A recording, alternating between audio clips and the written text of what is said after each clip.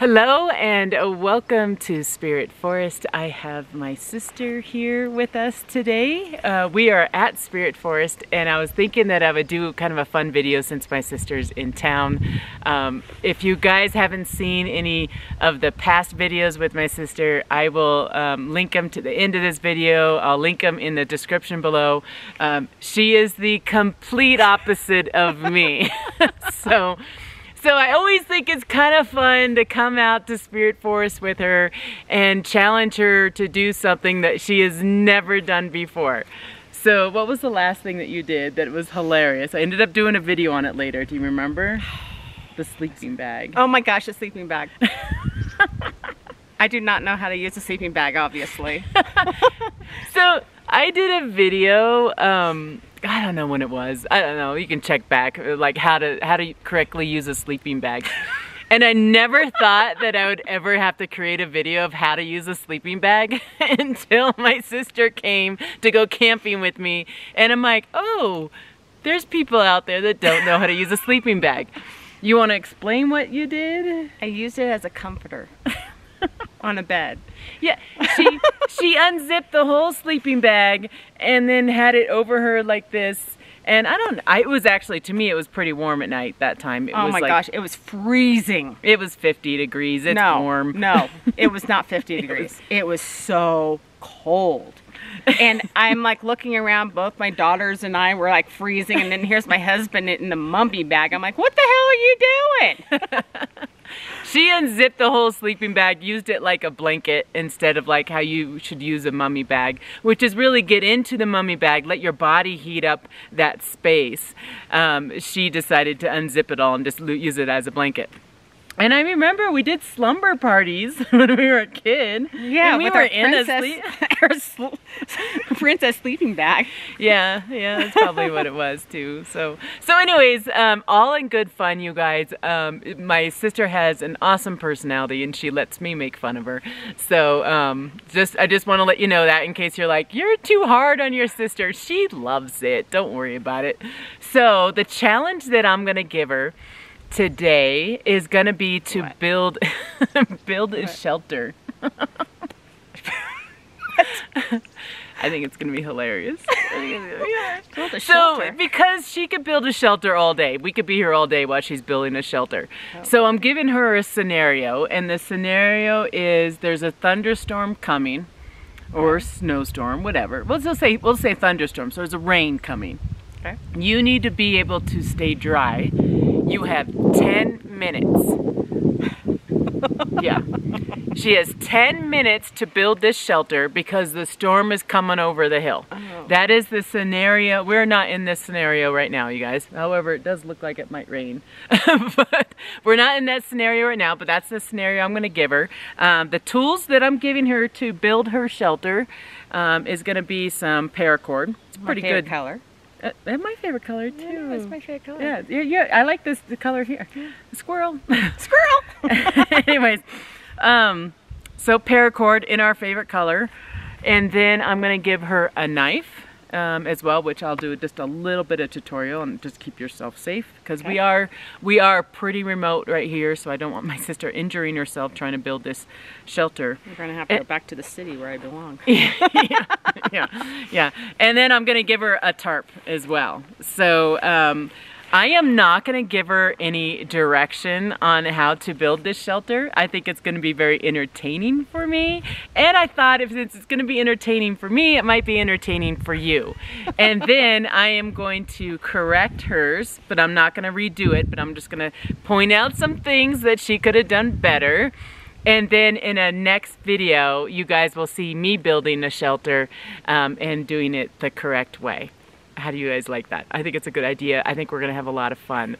So let's first teach my sisters a little bit of knife safety. I am going to record some of this, so if you just want to fast forward a little bit because you already know about knife safety, that's fine. But I'm going to teach you a little bit of knife safety just because I care about you and I don't want anything happening to you. Okay, let's get on the knife. Okay, we're doing quick knife safety right now. First thing is that this, obviously, when you're out in the wilderness, it can be very dangerous, and these are very sharp. These are more knives. So the blood circle is what I'm talking about. So anything around me, you cannot be around me. So you have to be out of my blood circle. There we go. So when you take it out of the sleeve, you just make sure you keep your hand on. This is actually really nice for females. This blade is really nice. This right here makes it so that you can't. I'm trying to show you guys and her at the same time, but I know you guys seen this in future videos. But you just want to make sure your hand doesn't slip onto the blade. Okay, so why is that one good for females versus males? Because first of all, it's lightweight and it fits in your hand. A lot of the ones that, some of the bushcraft knives are really huge. Right. So you're holding it and there's still like this much more in the handle, okay. you know? So right. these are really good for females, so I really like these. When you're cutting, let's say we're going to cut paracord. Okay. Because you might be cutting paracord. We'll see how you do. But if you want to cut paracord, you always cut away from you. Okay. I think that seems obvious, but I've seen some people do this. Oh. You know, and they're cutting into their leg. This is also the. Well, you guys seen this in a previous video just recently. But triangle of death, no blade comes right here. If you cut right here, you're. We got time, right? A little bit of time only. Right. That's what it means. Okay. So I just want to. You're probably just going to use this. I know you. You probably just use it to cut the paracord. So you just do this and you just pull on it and it will cut the paracord. So you just want to make sure when you hold the knife that you hold it more of like a fist, like you're punching something. You know. Okay. So we're going to get started. That's kind of knife safety. And then when you're not using the knife, you're going to put it in its sleeve. Okay. Okay. I'm going to give her just a little bit of hints, just because. Oh, why? Oh, just a little one. I'm going to give you a little one. Very little. There's trees. Right. We have a lot of debris on the ground as well. Okay. Sticks and stuff. So all of that is free game. Wait, So- I have to use it? No, you don't have to use it. Okay. All right. But it's there for you in case you feel you need to use a tree to build your shelter. Okay. Okay, so you have all the stuff that I gave you, which is again the paracord, the knife, and the tarp. Okay. Okay, Got it. and you have trees Okay. and anything the tree produces, like sticks and stuff like that. Okay, I'm only timing her just because, again, we could be doing this all day long. I'm only going to be timing her for about 10 minutes, and that's it. So, Okay. you ready? Okay, let's do it. All right. Going to record? Yeah, I am recording right now, and you are being timed at this moment. Okay. All right. So I think I'm going to make it on these 4 trees, Okay. and I will take this. Is this all the paracord I need? Yeah, should be. Okay. If you need more, I guess I could provide more. I think. Trying to figure out, is this what it's going to be like in the wilderness? You're going to actually have 4 trees like this. Well, I didn't plant these trees, so yes. Okay.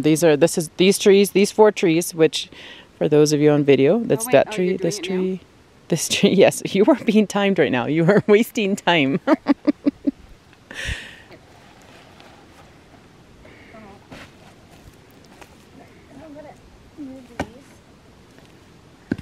That storm is coming fast. You can hear the lightning in the background. I don't even want to think about what the bugs are.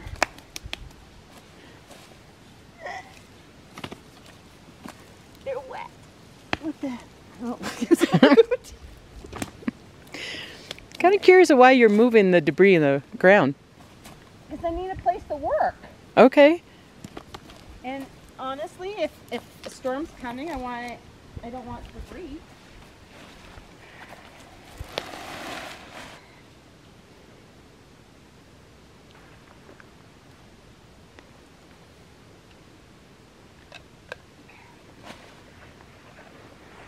Good job of putting it back in the sleeve.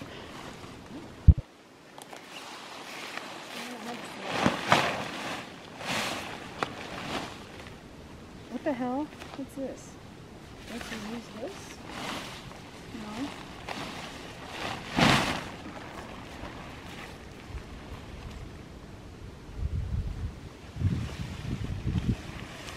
You're at 2.5 minutes. Oh, I still have to. Yep. Oh wait, I just felt pretty. What did we do there? Is that just an overhand It's a knot? It's a bow. You tied a bow on the tree. It's so pretty.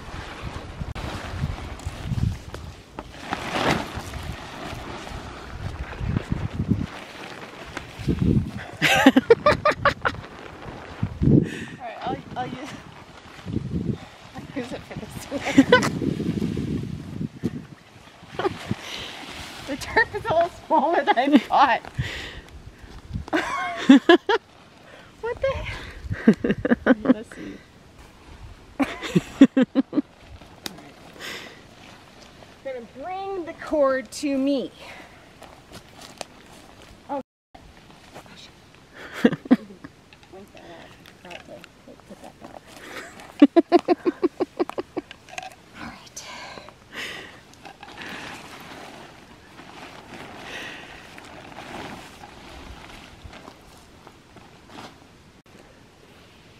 Okay, so I need that big.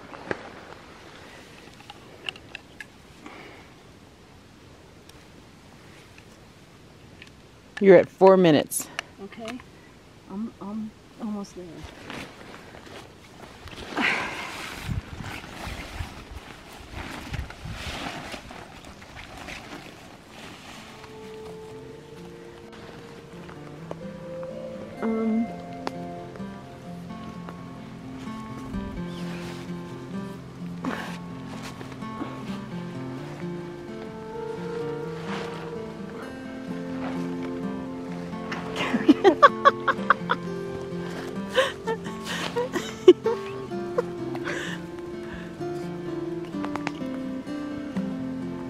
Okay, there's that, and then I'm just gonna tie it now.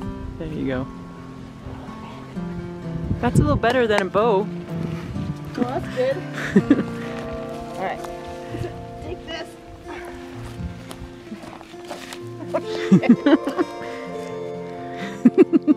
The curse of the paracord.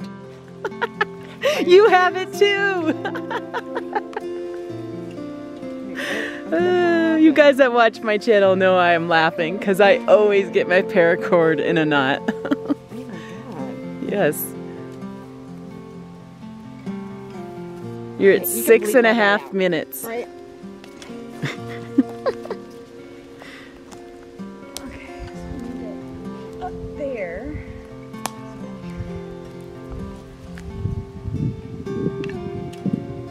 7 minutes.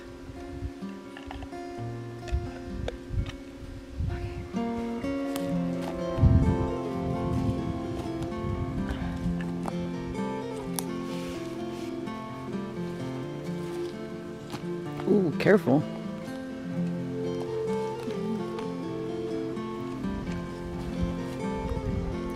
Eight and a half minutes.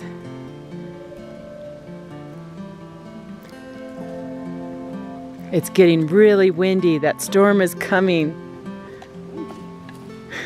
It's always windy when it's raining, especially right before a storm. It gets really windy. And this is a doozy of a storm.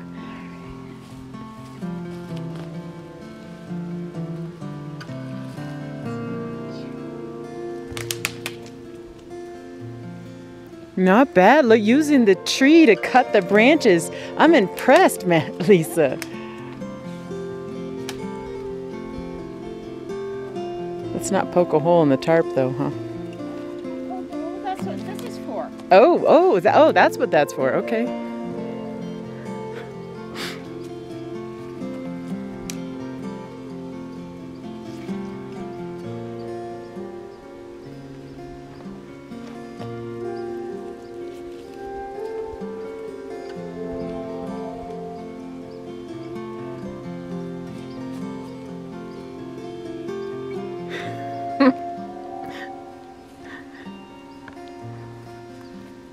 You're at 10 minutes. The rain has hit you. The storm is there. I made it! You are protected. Let's talk a little bit about your tarp and your setup. Okay, so I started here. Made a bow, probably not one of my best decisions, but it's staying up. Yep. You made a bow and you learned from it. Yeah, and I put it on a notch so it doesn't fall down on the tree. Yeah, that's good. Yeah. And then came over here and I did it again on a notch. Okay. So it doesn't fall down. Yep. And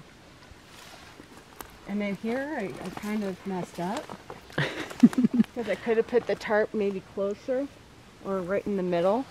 But I think I like it right here. So that way you have like a little patio area. Oh, a patio. That's a patio in case you guys weren't sure. She has a patio area. So I put that again on a notch so it doesn't fall down the tree. Okay. And I just use a regular knot. Okay. Same thing here. Just use I put it on the notch in a regular knot. Okay. And then this kind of gives it character. Oh. I don't know It's an architecture. Yeah. But okay. it's going to keep it up and then out of my face. So when it's raining, the rain goes down rather than collecting right here. Do you feel that the rain will go down off this tarp? I think I really want to put like a rock or something there. Maybe if I had something, I would dig it to be deeper so it's not going to like be wobbly like it is right now. Okay. I feel like it's going to rain. Yeah, it does look like it's going to rain here. I think that if it's more like this. Yeah. Or maybe I would have two. Like maybe two more. I would have like another one pointing out that way. Okay. Do it, but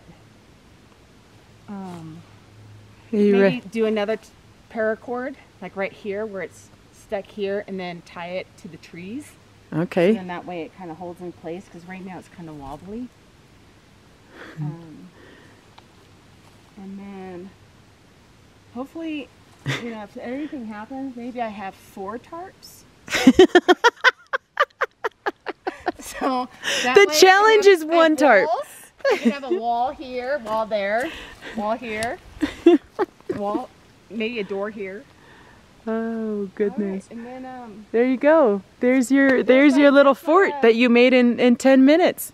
Not bad. Yeah. Are you ready for I'm impressed. You ready for some feedback? Yeah. Okay. No bow. No bow. Ta-da! Ta-da!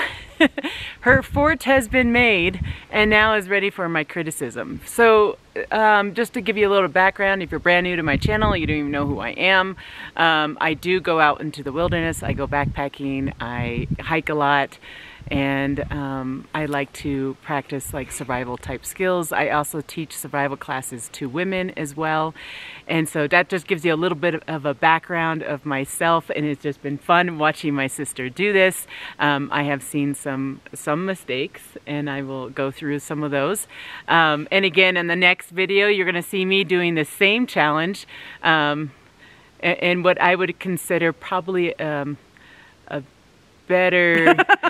It's okay. Hold on, I'm trying to think of the right word.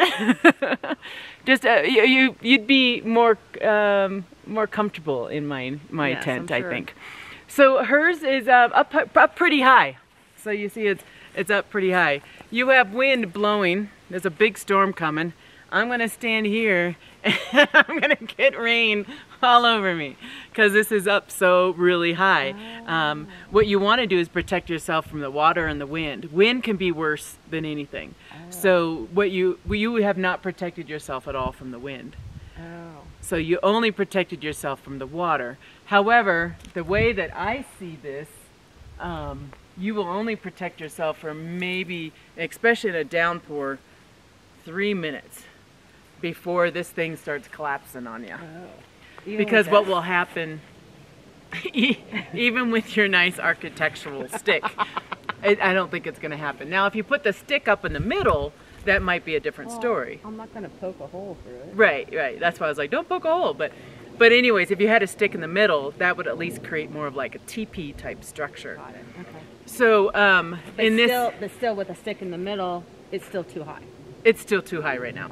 Yeah, because you're getting too much wind. So what you want to do is you want to be able to block that wind.